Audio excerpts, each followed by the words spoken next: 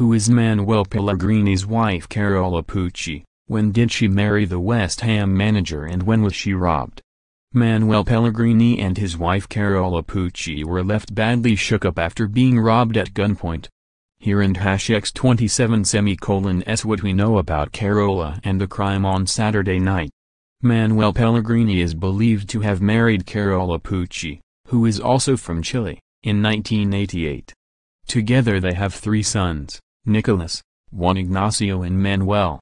The couple moved from Spain to the UK in June 2013 when he was appointed as Manchester City manager. They likely moved down south to London after he was given the West Ham job last month.